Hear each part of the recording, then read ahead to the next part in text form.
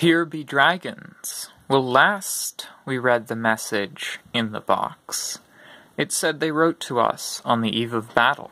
Let us see what the next message holds.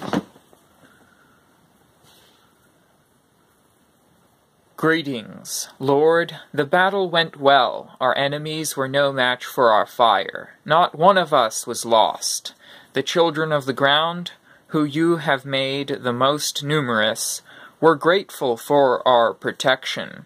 They praised you for making dragons.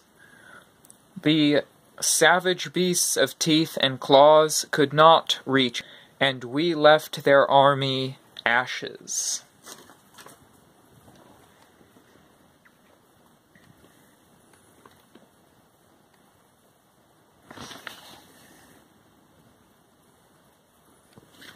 The power of fire and flight can bring even great creatures down.